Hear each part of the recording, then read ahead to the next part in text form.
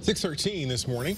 In today's business report, what are the top summer vacation spots in the U.S. if you're looking to get away? Can't wait to hear that. And Samsung's Galaxy Watch is getting an FDA-cleared heart health feature.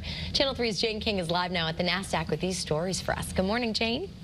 Hi, Whittle. Nicole, good morning. Yes, Samsung did get FDA clearance for irregular heart rhythm notifications on its smartwatches. So this is meant to work alongside the FDA-cleared EKG feature and will arrive on the upcoming Galaxy Watch 6.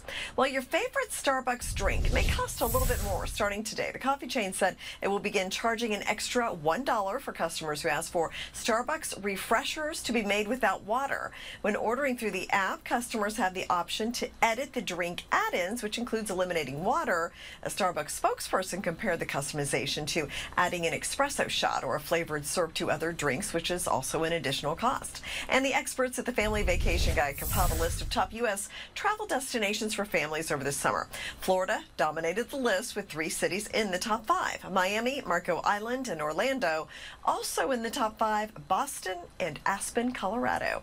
Well, stocks were flat yesterday. We have a pair of key inflation reports due out this week, so that was keeping investors on the sidelines. And this morning, shaping up for a down start, about 100 points lower. Live from the NASDAQ market site, I'm Jane King. Back to you. All right.